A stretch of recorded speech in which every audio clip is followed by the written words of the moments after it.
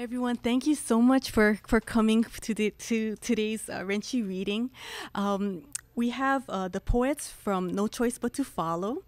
And I'm going to introduce myself first. My name is Anne Inoshita. I'm an instructor here at Leeward Community College, and I teach English classes. I have a book called Manoa Stream that has local poetry.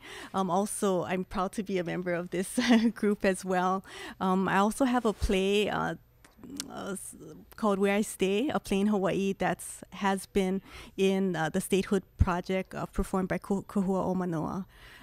Performed by Kumakahua Theater. And my first book was published by Kahua o Manoa.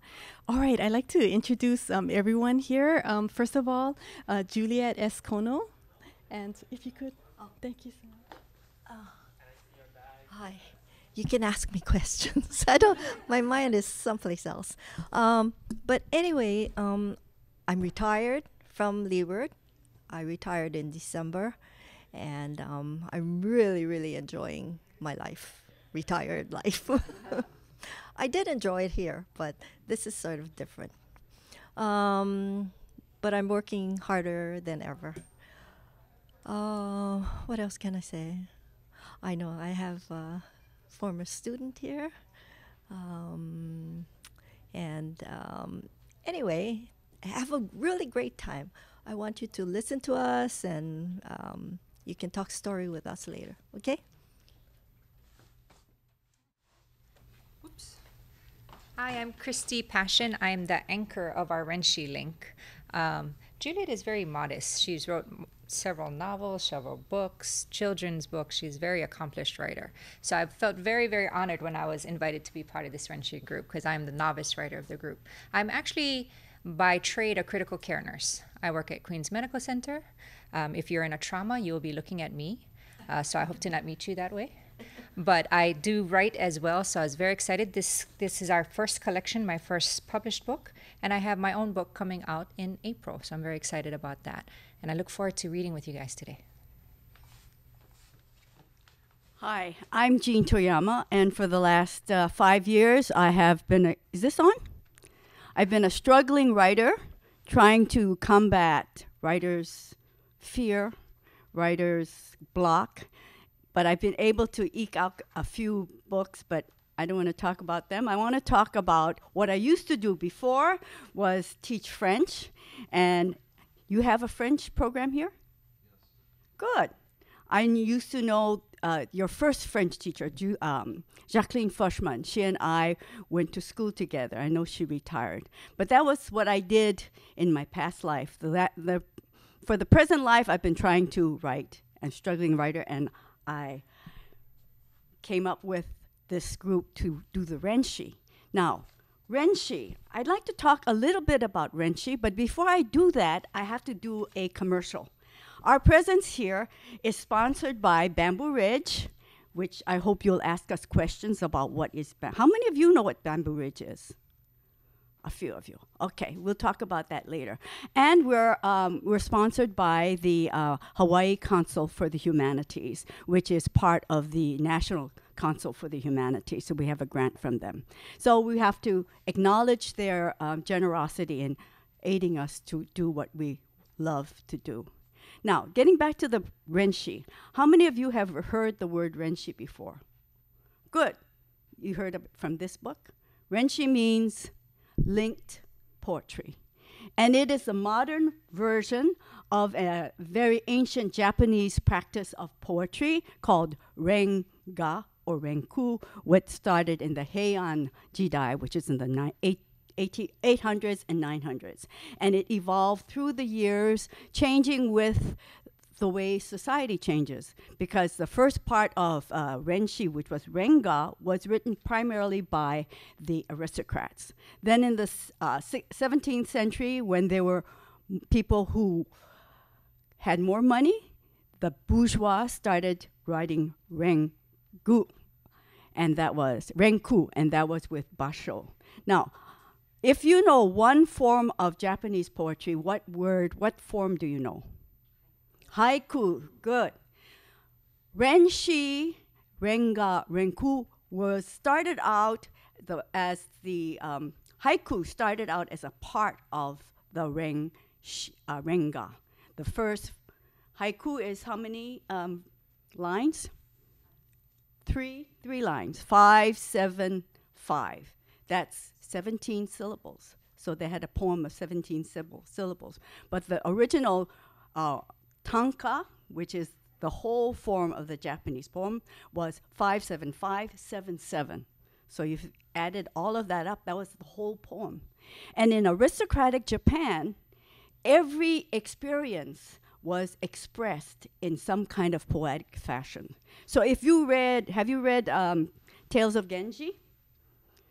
It's full of poetry because every aristocrat, to show the quality of their emotion, to show the quality of their spirit, would write a poem about an event. So now, in the 21st century, we have the real bourgeois kind of renshi. It becomes link poetry.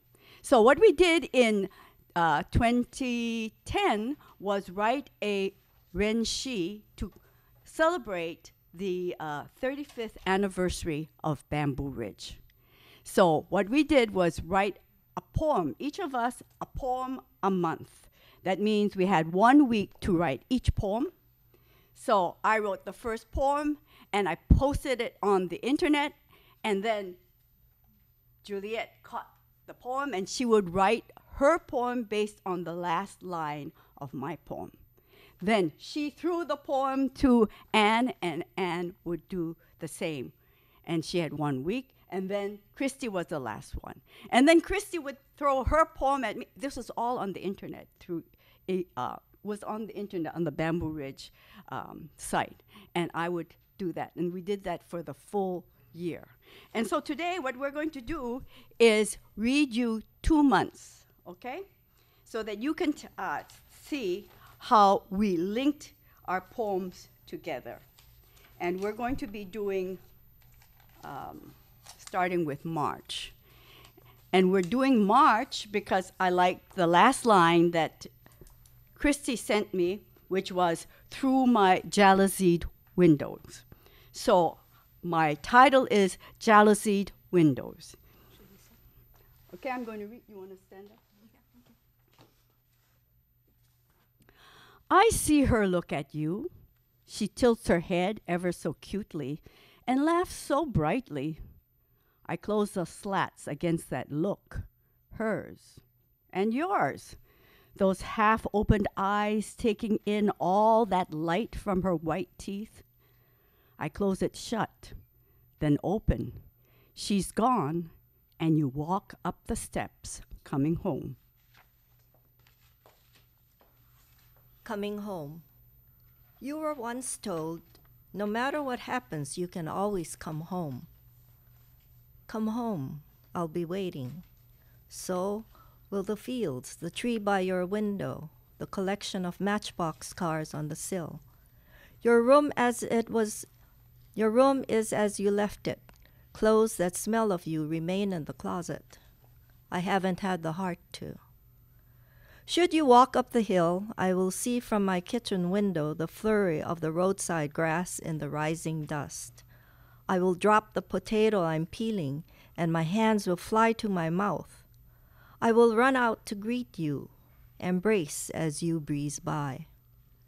Embrace. Voices from book pages, let me forget the daily noise. So I embrace words as the pages exhale. Time does not matter when I relate to aches and delights. Somehow everything is bearable, one page at a time. One page. Pressed between Webster's Gotten and Grand, Mama keeps your letter. One page. To remind me when I'm at a loss for words.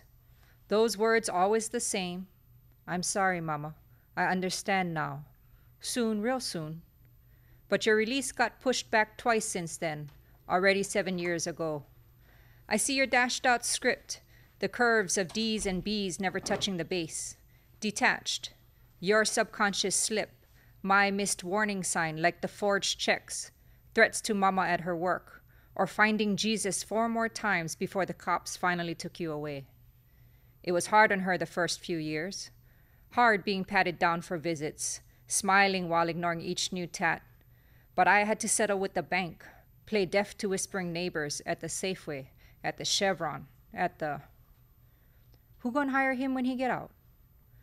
I cup Mama's weathered hands in mine, wounded birds trembling. God going take care. God going take care. Finding the right words I need, I move you in between irresponsible and irretrievable. Close this book, faithless, without memory. Faithless without memory. He didn't think about the after, or the before for that matter. The time it didn't work, the time all failed, the time we said no, no, no, never again. No, he didn't think about that. He just meddled and muddled, believing it would work without plan, without knowledge, without loss of our sons, our daughters, our husbands, our wives, our fathers, our mothers, our friends and acquaintances, names in the newspapers, names on the newscasts, all 4,273 of them, with more to come, believing it could be done without caring about the nameless other sons and daughters, wives and husbands, fathers and mothers, friends and acquaintances whose name will never appear with all the other names to be written on the marble waves, crushing the shores of our remembrance. Of our remembrances. We don't want to remember what illuminates the smallness of our hearts, as on the morning I saw you grip your knees and break into a cold perspiration that glistened on your face like glycerin tears. I wanted to be off out of the house and free of you, the gnarly trees of your age and fears of what you called your naughty illness that hindered my run across the meadows. Tucking the nitro tablet under the log of your tongue, I patted your hand and released you to your knot of pain. I didn't wait to see, was the pill working? I had makeup to apply, last-minute notes to make, the laundry to take out. You called to me, asked if I would massage the pain in your back and arm. I don't have time, I said, your howling eyes following me out the door. It was not the usual angina, a flaw that sent you toppling. Until today, I can't look into my memory of your eyes. My memory of your eyes. In album pages, I look at 30-year-old photos, a skinny girl with short black hair parted to the side with a pin securely placed by her mother. Her eyes hold personality, joy, and a knowing. I place my finger on a photo holding the girl's hand, glad that the camera saved her eyes when time did not spin and take everything. These are the eyes of a girl who is outside, smiling in the wind. Smile in the wind. Many years later, he watches her sleep, the white hair, hollow skin, frozen lines dwindling. He can't remember her laugh. Down at the boathouse by Alawai, where dances were held every Saturday night. So many parked cars they had to walk as far as 3 blocks, but they could hear it from that distance, the bass, the horns, taste the Latin notes as they held hands under a copper sky, hurrying toward the lighted pavilion. Arthur Lyman's band wailing as they stepped over conga beats towards the boys from McKinley, wearing pomade ducktails and tailored shirts. Acknowledges them with a smirk, one arm around her and the other raised high, a king over his court. A good time, a lifetime. But there are also accusations over lunch breaks. How come you no answer the phone when I call? Every smile a threat. Why he looking at you, you fucking whore? Stay home, shit. But baby needs diapers and the electric is 2 months late. A difficult time, a lifetime, cutting him at all sides. No good Filipino boy. Yeah, the truck driver for Love's Bakery. Get that nice-looking hopper girl. What's she doing at him? Too bad, yeah. Rusty nails through his shoe. He goes out to the rainy porch now, lights another Marlboro, glimpses her smile in the smoke curling back in the wind, takes another drag, feels his tumor grow. Okay, I have a question. I have a question. Do you think we had any rules? Shall we see? Too hard, huh? What do you think was the only rule we had? Yeah. Right? Winner. First rule. What other rule? There was more. Yeah. Write it in 1 week. Write it in 1 week. Yeah, so we had those 2 rules. The interesting thing about the Japanese renga and renku is that they had hundreds of rules. And you had to follow the rules about certain kinds of flowers that had to appear routinely, but not some flowers, but these flowers. And certain kinds of images that you could not have in the poems. You could not talk about women. You could have one, I think, in 100 with a tiger in it. But the first poet would write the 575. The next poet would do the 77. The next poet would do the 575. And the next poet would do the 77. And they had a referee. If they didn't follow the rules, they didn't accept the poem. And what they would do is they'd have a secretary with all the papers lined up. And if they followed the rules, then the secretary would write the poem as they went along. And this usually took over a certain period of time, and they had hosts who had to provide all the food. And so once in a while, you'd have a host after so many rounds who went bankrupt because they were trying to outdo each other. Now, yes? I have a question. So when you were reading, you were not reading each person's individual submission. You were reading a lot more than that? Because it didn't sound like, it sounded like at first somebody would get up and they would read 575, 77, but then over time the readings got a lot longer. So you. Oh, we didn't have any of those rules. You could write whatever length it was, as long as it wasn't really long. Okay. A certain length. So nobody wrote 575. Okay. We just, well, it's just that I'm a short poetry writer. These other 2 are long-winded. You have any other questions? Thank you. The process? How we got together? Are you curious? Are you shy? Huh? You're shy. Well, Otherwise, I'm going to ask all the questions. How do you all know each other? Okay. For the 35th anniversary, the Bamboo Ridge editors wanted to do something different, something memorable. And almost 20 years before, Wintek Lum, the poet from Bamboo Ridge, and I had participated in Renshi. And he remembered it, and he said, let's do it. And apparently, I was not part of the group at that time.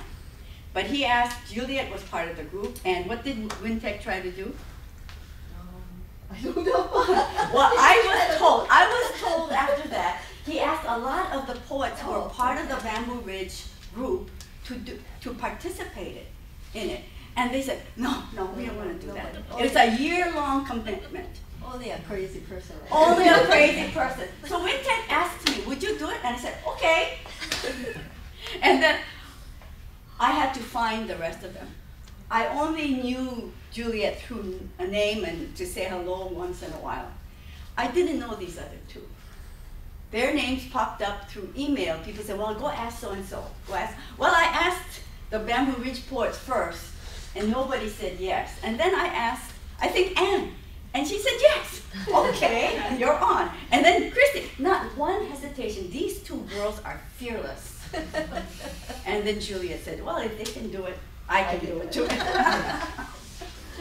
Okay, so that's how we did. The first time we ever met as a group, 4 of us, face to face, was in July after we had, or June, no, May. No, June. June, at the Book and Music Festival. We had never seen each other. We had only known about each other on the internet. writing, answering each other's poem. We got on stage and we did the 4 or 5 months. I thought it was chicken skin, you know? Yeah. We're amazed at what we did. Yeah, we didn't know. Yeah. Hey, it's not so bad, yeah. Any other question? Yes, yeah. I had a question about the, you know how you said you were a children's book writer? Oh, I left that Yeah. out about you, Juliet. Yeah. Yeah. Okay, so I was trying to write a children's book myself, and the problem is trying to, I've created all of these characters in this world that the stories take place in, but it's really hard for me to set up, it's really hard for me to write individual stories to match with the world and the basically the overall series that I wanted to create. And so I wanted some advice on the writing. Basically, I wanted to keep like sort of down-to-earth stories for kids, like the ones you typically see in picture books. So I kind of needed some advice there. I think I would sort of set like age group. First of all, this is for age maybe 5 to 9, or first graders through third graders. And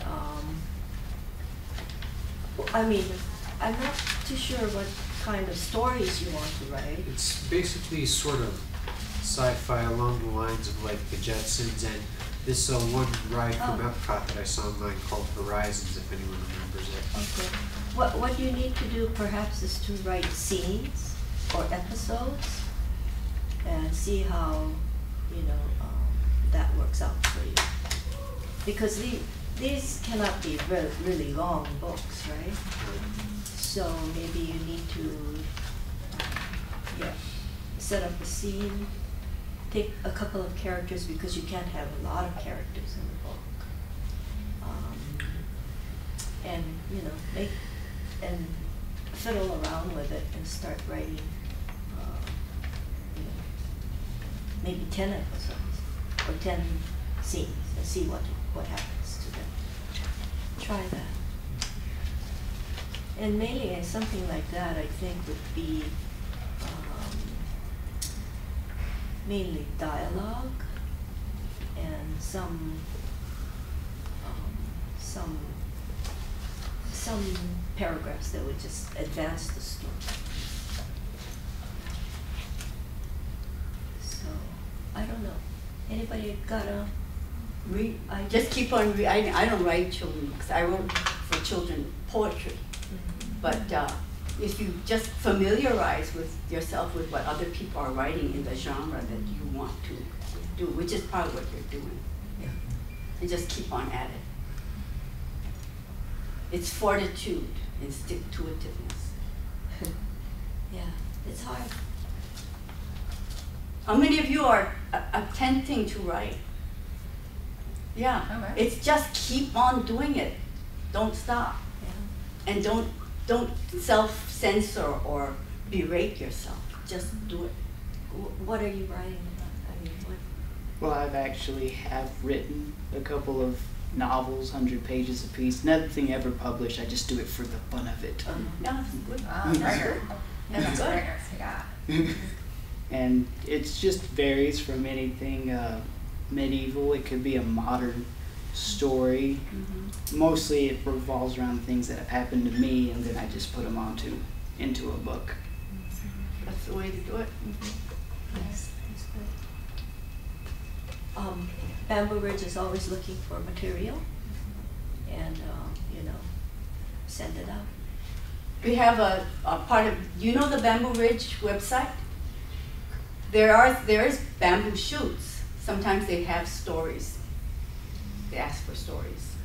Mostly poetry, right? Yeah. Mostly poetry, but stories you can. And then they're called post for it. papers. I mean, called for work. Submission. Yeah. I mean, you always want to get your first rejection slip, you know? Yeah. Is there any like sort of rules for submissions in Bamboo Oh Ridge? yes. Each individual press will have their own set of rules, but basically they're, pretty much alike, but they will give you the number of words or pages or whatever to submit. This last issue was the first time they accepted electronic submissions. Right. So, Any other questions about this? We haven't finished yet. But if you have any questions about the Renshi, the process, no? Okay. Oh, you want to start with your? Since everybody has written stuff, we're going to share with you what we've already done, and then we'll end up with our latest Renshi project. Okay. Okay. So, I'll do audience choice. These two poems are coming from my book that will be published in April. And I hope you guys come to the Hawaii Book and Music Festival. I'll be there. Come say hello to me. Okay, which one sounds more exciting to you guys? Kings or marriage advice? Marriage advice. Marriage advice? Is that something the group needs here? Okay, marriage advice. There we go. Maybe in the immediate future or in the future? Marriage advice. Old proverbs will tell you marriage is children and tears. Your aunt swears lipstick holds it together, and your sister insists Jesus is the answer. But I can only say what I know. Put away everything you think is important. Cooking, cleaning, diapering. Those will come like a flood. No need to advance into that current. Marriage will take you there. What you have to do is learn to build a raft, something to hold on to when the tides turn. Build it out of anything you can get your hands on. Compliments, sturdy shoulders, tomorrow. Those things will do when you are young. You can weather many storms with those. But when your raft springs a leak, he loses his job, your back gives out, and you start drifting down, you will have to build another, with whatever there is.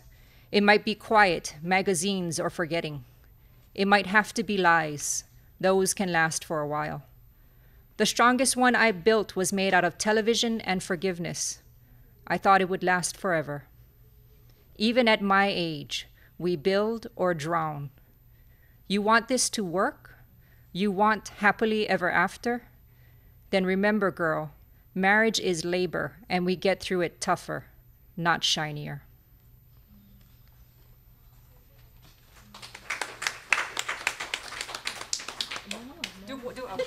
Okay, then I'm going to read Kings now. Okay. It's about a robbery. Kings. While the women were in the kitchen, split between salting the pork belly and cutting the taro stems, while the nearest kid shuttled another primo to Uncle Pipin before being released to play, the planning gave way to the answer: Kalihi super meats. Jimmy was the first to lean in, elbows on the fold-out table. Yes, yes. His car was out of the shop. 7:30 Sunday morning, keep the engine running. He could do that. Norman Boy was on board but kept it cool, slouched in his chair, left arm wrapped into his undershirt, sly smile in his mother's dimples. Bobby just laughed, but his hands were steady and his knees stopped bouncing. It took a while to get there. 3 hours of shooting the shit, 2 cases of beer split between 4 men, and challenges to each other's manhood. By the time the late afternoon heat blurred to a cool Kapuhulu evening, it was agreed that Bobby's wife, Clara, would distract the sales clerk, while Norman Boy and Uncle Pipin worked the manager. $2,000 easy, maybe even 3. There was no urgency or disguise in their talk, just a repetition of ideas polished till all were assured and shiny. The evening star was luminous in its indigo slice of sky. The rest of the brazen stars followed, unwavering like the gaze of badass angels. They raised their bottles up to those ancients, to their uncles, fathers, and grandfathers before them, and were blessed. Exultant as the answer braved edges, their own borders shifted. Each man on that porch, a king, growing larger, stronger. The odds started tipping in their favor, the rules were bending, and if anyone bothered to look at the plumeria trees lining the yard, they would have seen them tremble.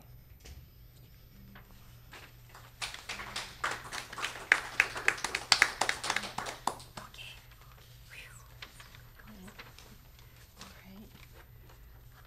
So I have two poems, and they're pigeon poems. So the first one is TV.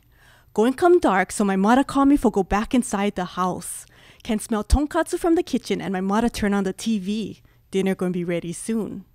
I watch TV and they playing Superman. Mommy, one day I'm gonna save everybody. I'm gonna be Superman. She turned the tonkatsu over in the pan and tell me, that's one good idea. They gave one commercial about trips to Hawaii. Mommy, one day we go in Hawaii. She look at me funny kind. I tell her as one good idea for go Hawaii, everyone can live in grass shacks and go be good fun for drink the kind tropical drink with the fruit and umbrella and stay outside all the time. She tell me we live Hawaii. I look at her. No, we don't live Hawaii. We live in a house like everybody on the TV. She tell me one more time, we live Hawaii and dinner gonna be ready pretty soon. My mother don't know what she talking about. We don't live Hawaii. Now the TV playing one old movie. My mother said it's Breakfast at Tiffany's and the lady, the actress Audrey Hepburn. Look like one nice lady. I like her. Get one wild party and this guy with small eyes talking weird. I don't understand what he's saying. Mommy, who that guy? My mother no answer and she moved the katsu on one plate. She tell me dinner ready. I eat and she tell me we're gonna have spaghetti tomorrow. I like spaghetti. So who the guy with the small eyes in the movie? The one that talk funny? She tell me she don't know who him, but in the movie he's supposed to be one Oriental guy. Yeah. She would nod and tell me for eat. What? Oriental? She looked surprised. Us Oriental. I thought we Japanese. We Japanese. After she power wash dishes, she hold me close and I can hear her heart and her voice vibrate when she talk. Then she stroke my hair and I get sleepy. My mother thinks she know everything, but she don't know. I'm not Oriental. I don't live Hawaii. And one day I'm going to save everybody, just like Superman.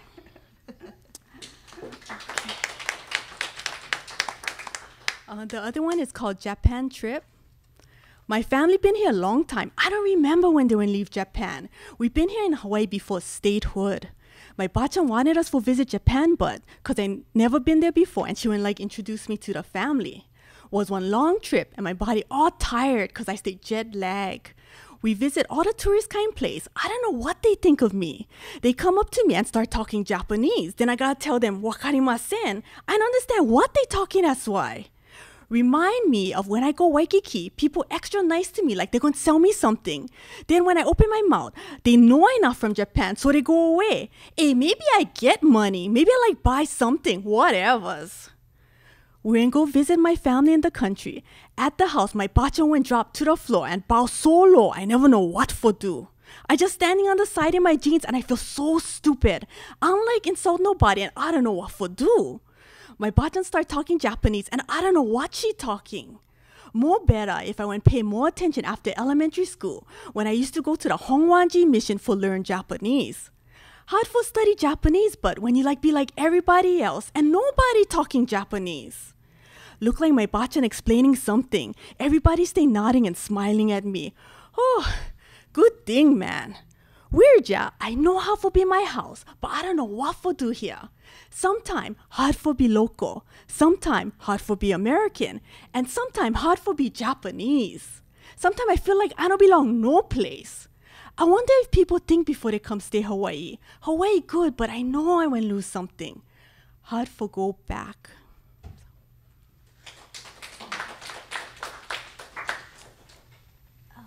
Thank you, Anne. I'm going to read something old, and I was going to read some sex poems, but I think that it's not politically correct, so I'm going to read something like this. But even this is not very politically correct. I'm reading about robbery planning. Okay, but anyway, I'm going to read about my parents and what they told me and they always told me who I could marry or who I couldn't marry. So this is called Before Time. And even Japanese, certain kinds of Japanese, it was banned. I mean, they didn't want us to marry certain kinds of Japanese. Crazy, yeah?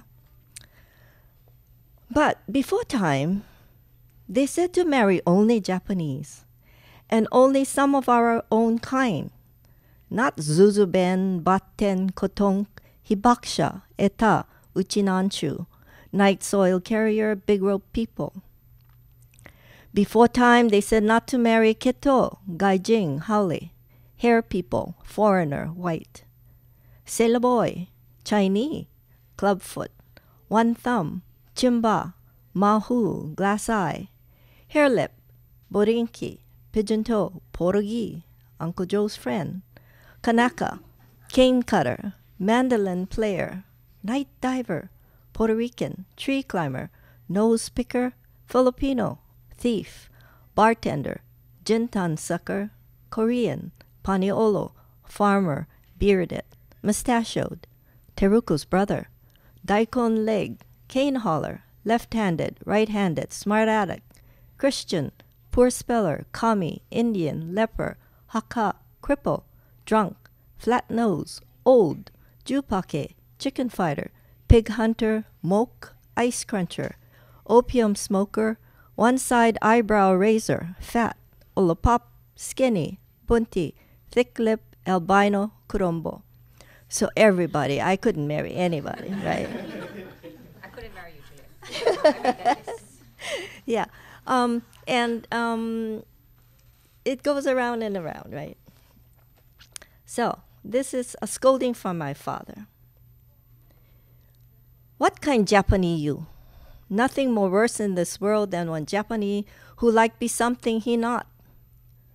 No matter how much you like, no can. No can be Haole. Who the girl, you know, the Michael girl, the doctor's daughter, good looking, live in the big house Wailuka Drive. Big eyes, nice car, blonde hair. You like talk like Haole? You like big eyes? You try live their house. No can be Chinese, rich, Wong family rich. Daughter go Honolulu dorm at Punahou. We no more their kind money. Me, I only one mechanic. Your mother baker too at Waikawaina Elementary School cafeteria.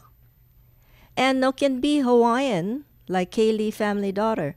You know which one, the smart one. Good hula dancer, fast swimmer, going mainland. You like dance like her? Nice nose too she gets, some tall. You like one nose like her? You dreaming girl, come from her mother's side. You want flat-nosed Japanese because your mother get flat nose. So why you like act different for? Why you like be something you not? You no more shame or what? You no figure too that maybe these guys, they don't like you suck around them. Okay, that's it. Thank you. As you can see, we all have very different interests, and our poetry is very different. And this one, I just got accepted. It will be posted on the internet somewhere, I don't know where. And it's not like any of your poems. Okay, the smell of symmetrical men. I read somewhere that the smell of symmetrical men attracts women more than the smell of the asymmetrical kind. Not being able to measure earlobes or hands or anything that could verify the symmetry of bodies, I first sniffed around in closed spaces like elevators or small rooms. But men were not always there, or if they wore strong aftershaves, I could not smell them. I decided to join the YMCA, where men's bodies are numerous and slick in their sweat. But there, even the women are sweaty, and I couldn't figure out which smell was attracting me.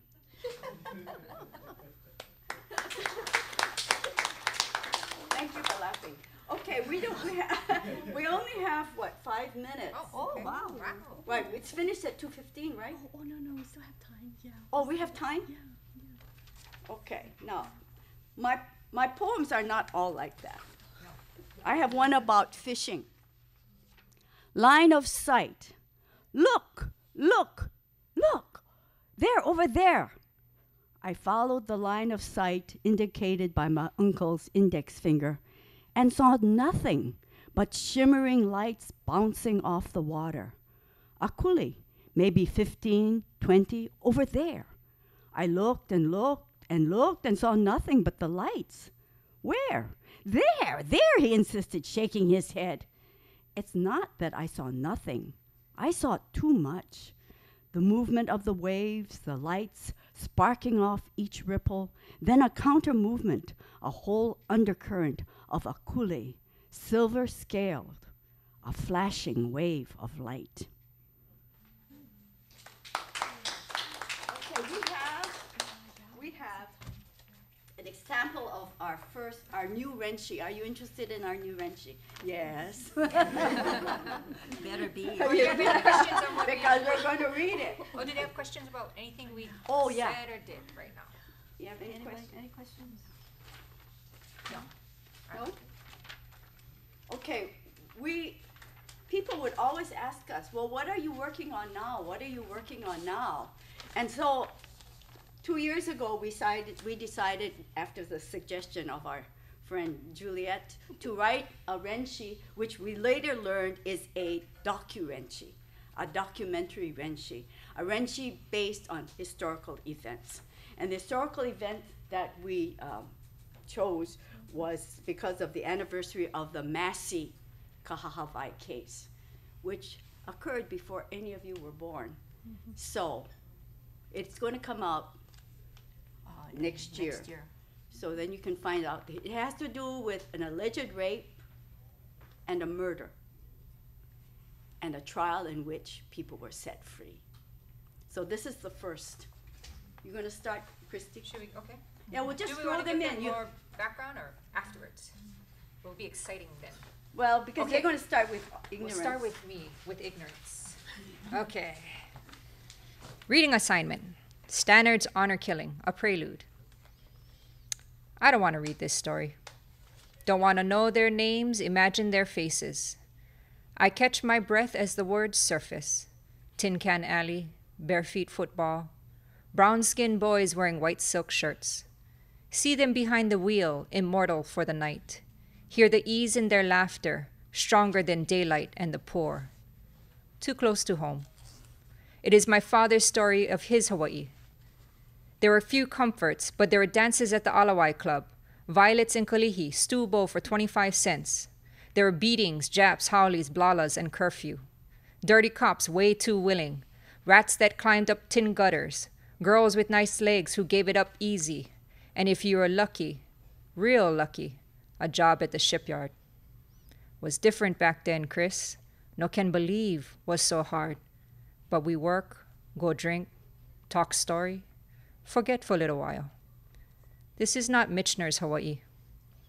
I skip to the end where she commits suicide and like a child burning ants feel a false sense of power. The end gathers me up for the journey back. This story is the unwanted family heirloom, the ugly vase, the chipped china, the bastard child everyone whispers about, but no one calls by name. One call, Sunday, September 13, 1931. Saturday night wasn't busy at the Kapiolani building, so no one from the Honolulu police could predict an early morning phone call that changed Hawaii forever. Before the call came, Agnes Peoples walked into the building at 12:45 a.m. Agnes said her husband was driving when they encountered a car filled with men where King and Liliha intersect. Although the cars didn't hit, Agnes and a man from the other car fought, resulting in blood seeping from her ear. She remembered the car's license number, 58985, and Cecil Ricard recorded her statement. The phone rings at 1:47 a.m., so Captain Hans Kashiwabara picks up. Tommy Massey reports an assault and wants the police to visit his house. The captain calls Detective John Jardine. Then Jardine contacts Ricard, who instructs police to drive to the Massey home. Detective Harbottle, Detective Furtado, and Officer Simerson listen as Thalia Macy speaks. She was at the Alawai Inn and went for a walk at about midnight when a car with 4 or 5 Hawaiians came by.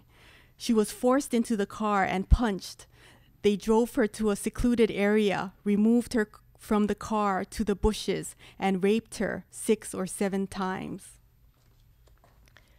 They raped her, she alleged, 6 or 7 times in her beautiful green dress. I was that green dress.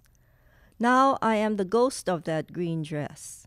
These days I float ethereally from where the Alawai Inn stood and down John Ina Road near Fort DeRusi, where people, Mrs. George Goes, Alice Araki, and Eugenio Batanga Call testified they saw me pass them by, which places me in the area late that night. I am the ghost of the green dress that Thalia wore when she said she was abducted by 5 young locals and brought to a place dark, isolated, desolate in Ala Moana known as Beach Road, where only a few small fishing boats creaked in the dark and dogs whined, their cries coming from the old animal quarantine station. I was viridescent as the ocean in a green bloom of limu, a green that accentuated the color of her fair skin, her light, soulful eyes, and red lips, fine brown hair. To have seen her, you would have been hard-pressed to say she was pretty, but unconventionally attractive. She was taller than most women in the islands and had the kind of lugubrious chickness made of money and unhappiness. As she walked away from the inn in an inebriated sway. In the car where she said she was raped, I don't remember if I were lifted gently from her legs or shoved up to her waist with trembling hands or pressed by desire against the heaving want and weight of desperate men. I don't remember if they nestled their need into my neckline as they drooled into her cleavage, if they even did indeed. After whatever happened, once at home, I was taken off and hung like a scarecrow in her bedroom. She called the police to say she'd been beaten and raped, and the detectives came to take her statement. But Detective Bill Furtado and his partner, George Harbottle, did not inspect me much, hanging in her room. Only much later was I scrutinized, whereupon they found but a tiny blood spot and a bit of soil, nothing more. I remained green, was clean. I don't know when it happened. Maybe this part folded into my imagination. But some months later, I was stripped from the hanger and stomped on in anger. Torn across the bodice, I was dragged out and taken to the backyard, where I was hung and set on fire, burned in effigy. Burned in effigy. It ain't in effigy I want to burn 'em, but in the flesh, real bones covered in dark skins. The papers didn't give her name, just said a beautiful young woman, cultured and of gentle bearing. For sure she was white and raped. We wouldn't stand for that where I come from. That's what my buddy said. Maybe he's right. My own blood boiled seeing them, black boys, right on top, mind you, of white girls. Even on surfboards, it still ain't right. Skin on skin. On the beach, they're laughing, strumming ukulele, singing, smiling. Oh, yes, smiling.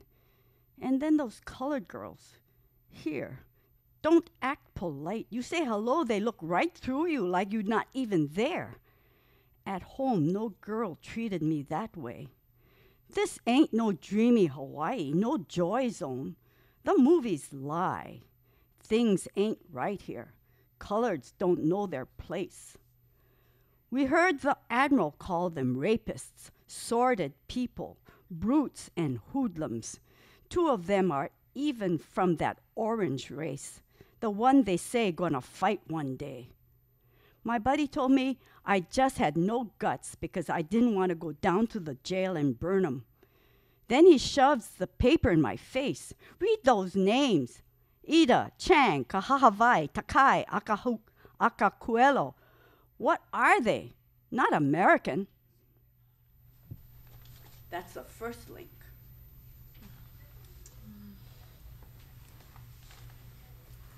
Any questions? Question? Comments? This is what you call a documentary history. This is the history of Hawaii, what Hawaii was like in 1931. a long gone time, I hope. People are asked us, why do we want to dig up this part of history? It's not so pretty. But if we don't remember it, we won't know how to recognize it when we see it. Do you guys get a sense of what is going on? I mean, that was just the first link. What are you guys gathering from? Go ahead. No right or wrong. What were you guys gathering or thinking is happening? You feel troubled?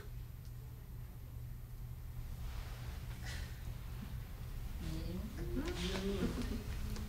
think she's lying, maybe. She's lying. Who's lying? The girl. So what's happening, you think, because he's already lived to what's going on? What's actually going on? Because we're not telling like a full story. We're giving you like perspective, yeah? And my poem starts with, I'm just reading the story and kind of blown away. Anne goes into a different perspective. Juliet's talking about a dress. Yeah, and I'm trying to show because the military dominated the economy of Hawaii at this time. And they were building up the military in preparation for a war with the Orange Race, which at that time meant Japan. They called them the Orange Race. So there was this conflict between the military and the locals. And there's all this racism. When you listen to her poem, especially, you can see this. At one time, they wanted to declare what was it they wanted to declare? Martial law here because of this case. So what do you think happened in this case? Or just can you gather it from or do you guys need more? Not that we're going to read more, but are you able to kind of tell what's going on? Do you guys know the case of Masuka Hawaii?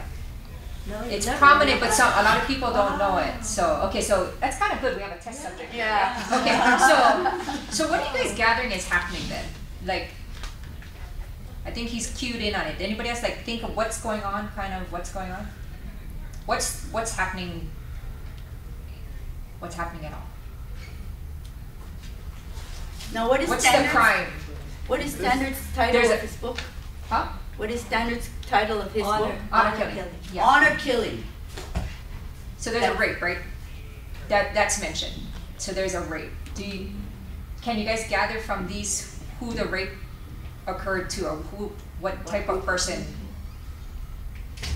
Yeah. Not type, skin color. White girl, brown girl. White girl. White girl. White girl was raped.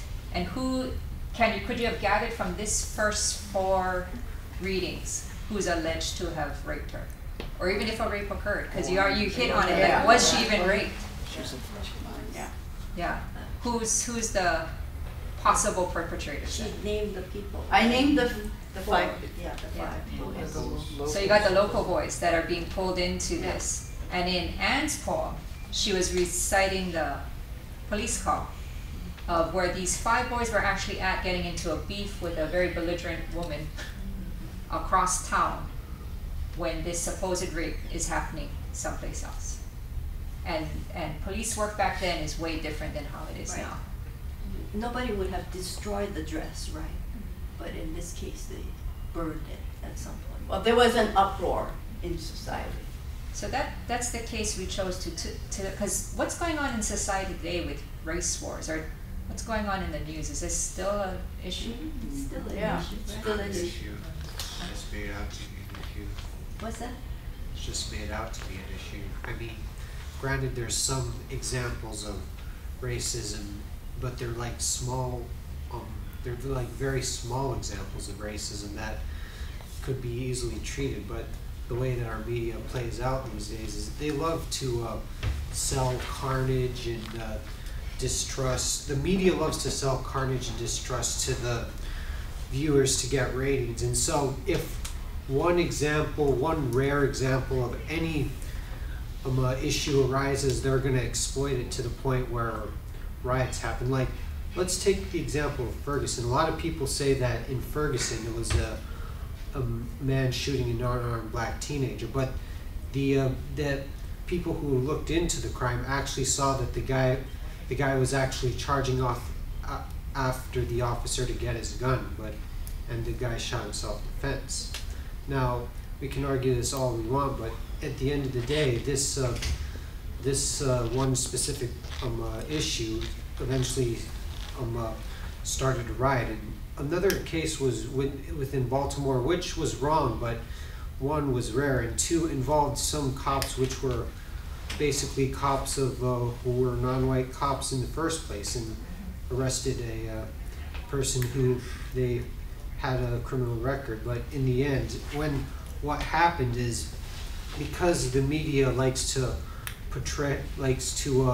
blow things out of proportion, and a lot of these activists like to do the same thing too, we eventually end up getting race riots and things that don't need to occur, because basically what happens is because the media likes carnage so much, they take one rare issue and blow it so out of proportion that it becomes like a major national crisis, to the point where, like I said, riots occur and just general carnage ensues. Okay. A similar thing happened about this rape case too, because the mainland newspapers had it all over their front page about how white people were not safe in Hawaii, which is why they wanted the military to have martial law here.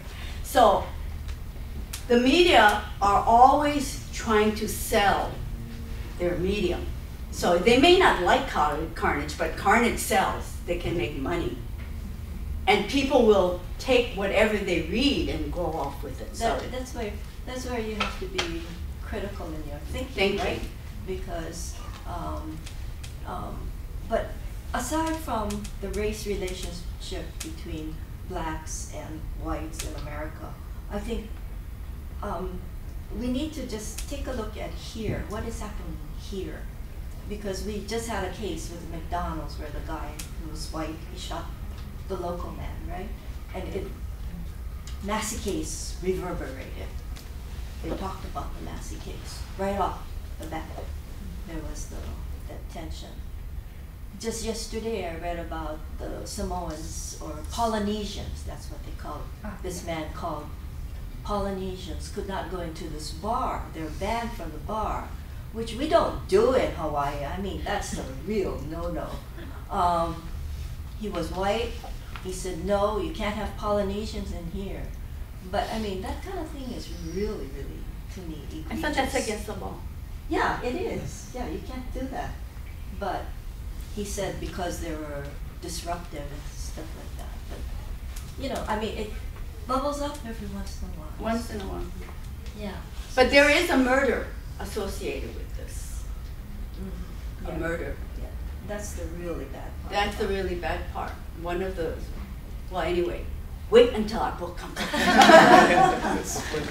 Yeah, and it was a heavy thing. I mean, you know, the whites really had the power, and whenever some local person, they had lynchings, a couple of lynchings in Hawaii, and you know, when somebody was not white, was convicted, his sentence was immediately carried out, right? Oh, that like was the Japanese Fukunaga case and things Yeah, like that. but we have to admit things have changed. Oh yeah, of course.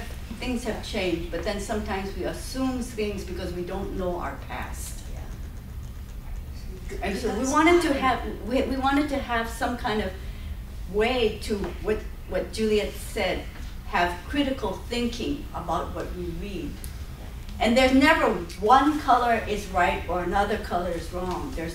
It's much more complicated than that. Do you think that's going to be included in the documentary? Yeah. Yeah. Like how the present is compared to the past? Wow, that's Yeah. deep. Well, I think in our reflections, we're going to talk about each poem as Yeah. we write.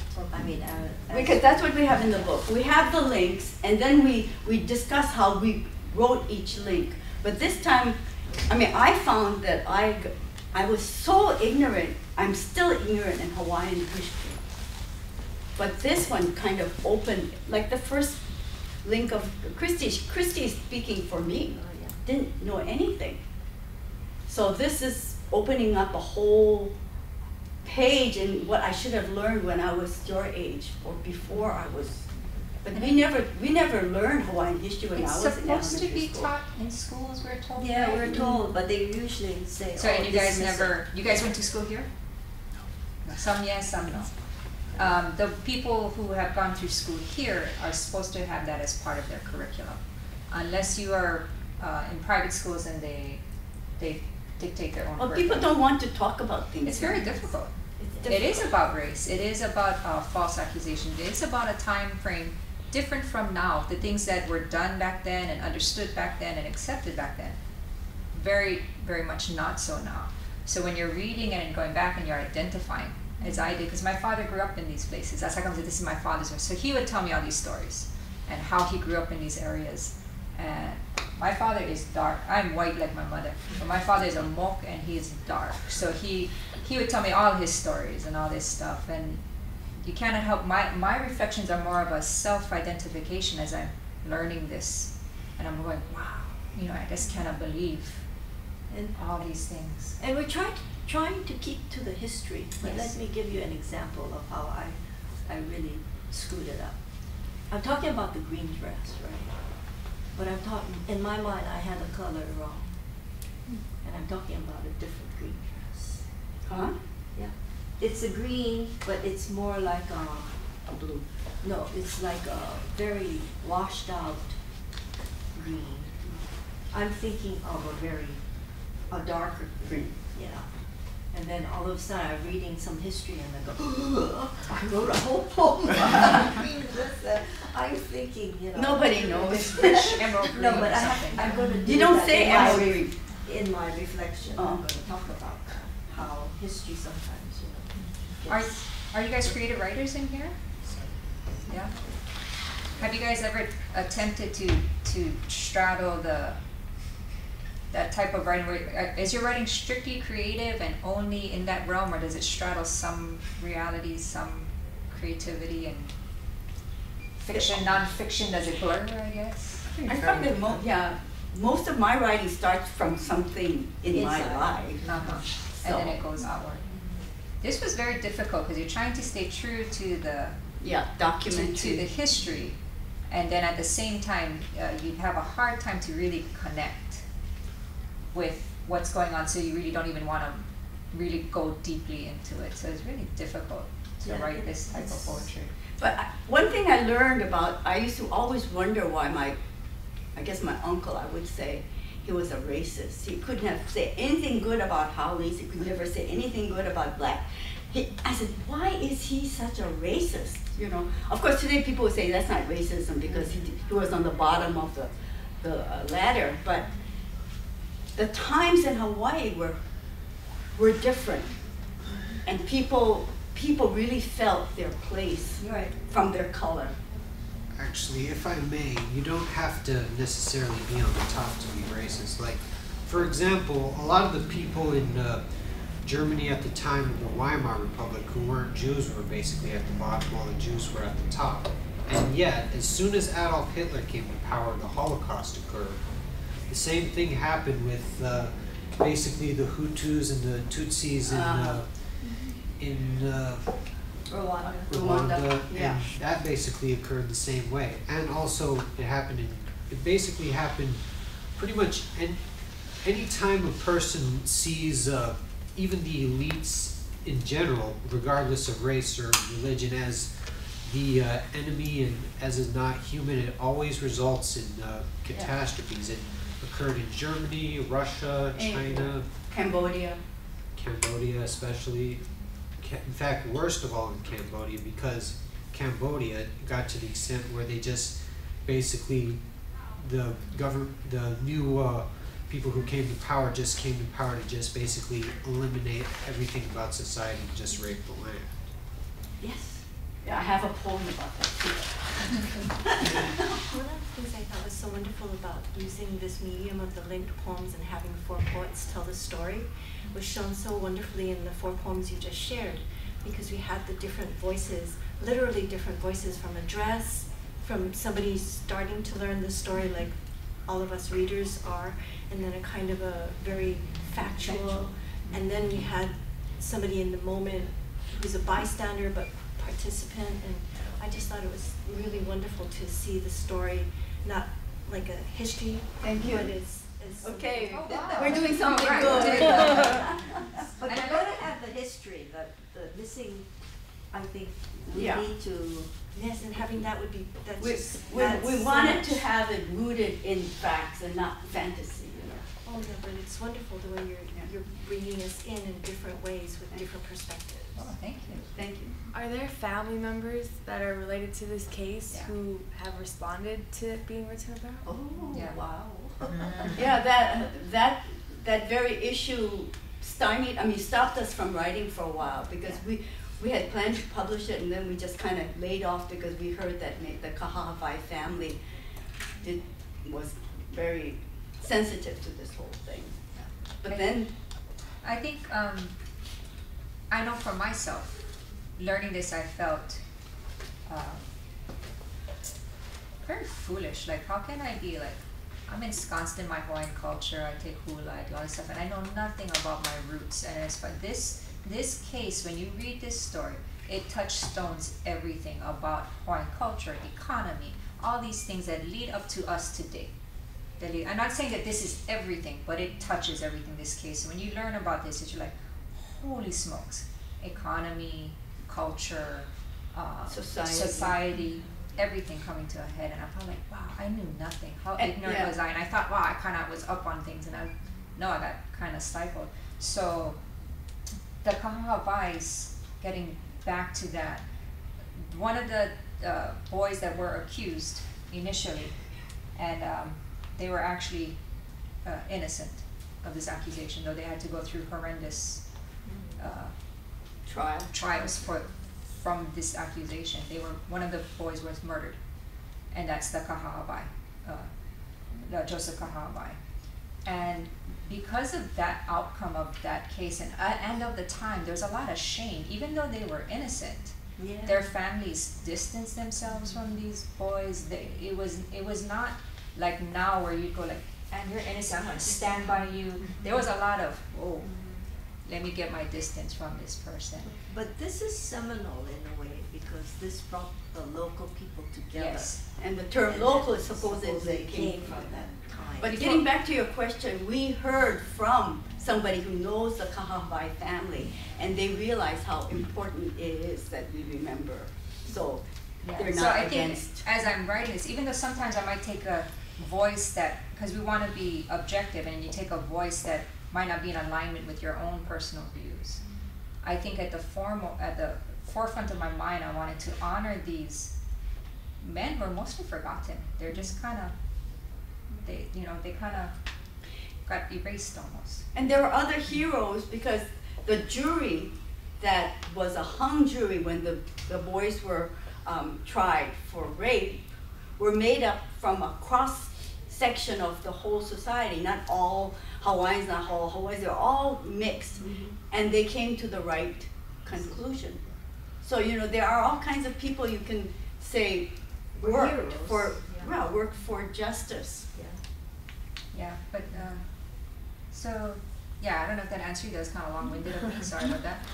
But some of the Kahahavais are still out there. I'm sure that there's family lineages that go on, but his is, I guess, the most prominent name because he was murdered of the defendants that were accused. At the bottom of Kamehameha schools, there's a sort of like a potter's graveyard here. And his body is there. Oh, Kahahavai, yeah. Kapalama. Kapalama and By the shopping center. If you're interested, Honor Killing is a good book, and it's heavy though. It's a heavy read. It's not like light chick flick. It's a heavy book. It's a heavy book. Don't take it on the airplane on a long flight. It might be in a closed space. No, because I would have to read it. I have to put it on. Okay, I gotta read some more. It's a very, you gotta take it in bites kind of book. For me, it was anyway. Yeah. and bad words would go through my mind. I'm just so mad. Any other questions? So when you're doing this, the Renshi or or specifically this one, like, there's probably like thousands of these voices coming in, like, how am I gonna write this, or what do I want to say? is there like a specific voice that you stick with first, or how do you pick? You know, we could have done this anyway, and that, when we talked afterwards, might have been more coherent. Like maybe I would say like Delia is the woman that was raped, and if I had just taken, not her persona, but from her perspective and stuck with it throughout each of my works, that may have been one way to do it. We allowed ourselves the free reign to pick whatever chronologically I'd handed out to Anne. So when it came back to Jean, and Jean moved the story to wherever it is, I picked whatever voice made sense to me there. And what you'll find starkly is that we do not take on major characters. Yeah, we talked, I mean, some of us talked about like one of the guys who got, That's what's missing. I mean, I tried to take Kahahavai's voice, but we don't have any words that he really spoke. So that's what we're doing research on. We're trying to find whether we have any quotes from them, because at this present time, we have no real voice from them, because we didn't feel, I didn't feel like assuming. It's hard to assume what they're going through and feeling it. And in that writing this, I felt like I let them down. But we have a chance to do something about it in our commentary. Yeah. And as you can see, there was a lot of thought, and we felt a responsibility to show this what happened, and be as honest and factual as we could, So, and I think that's why it resulted in, basically we got what we knew based on the facts from a lot was from honor killing, and then what we didn't know, we just kind of we might have shied away from those topics, but yeah. You ever look back on your pieces and say, like, you're reading it through again and go, wow, I could have said it this way or better, or. Oh yeah. Yeah. Mm-hmm. Yeah. We could have written tons of different poems.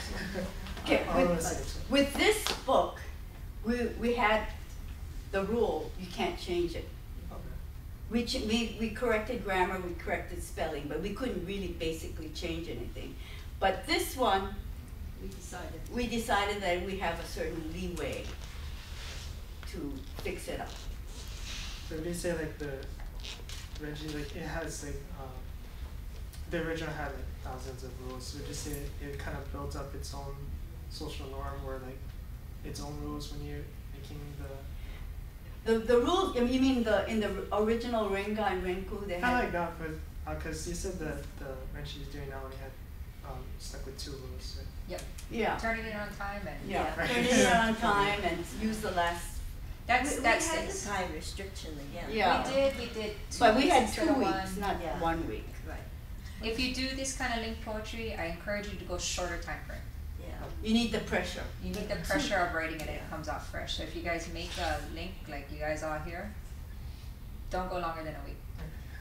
Because there's something about that time pressure that puts out something creative that it just comes. And it's actually a good thing. It's a good thing. Yeah. I think the pressure is a good thing. Yeah. Oh, go ahead. And don't start with something like documentary. Don't wow, that was really, because we're like, oh, that was so, let's make it harder. Let's make every poem about the letter 7 or something. We're trying to figure out how to make it more elevated. Restrict. Yeah. Well, I would like to thank you for your intelligent questions, your probing questions about these issues, because that fulfills my grant. Hawaii Council for the Humanities. Yeah. So thank you very much. This is very good. And thank you for being attentive listeners, because we don't know how we Project. impact or and it's good to hear that we're connecting on some level. Thank you. Because you didn't walk out. Any last questions or anything else you guys want to know about this, about anything else? Well, don't forget her book is coming out. Yes. Come to the Hawaii Book and Music Festival. I'll be there. And probably have Still Out of Place is the title. Still Out of Place. Yeah. I don't know if you guys feel that way. I do. I'm still out of place. Trying to find home. So Is that it? Thank you very much.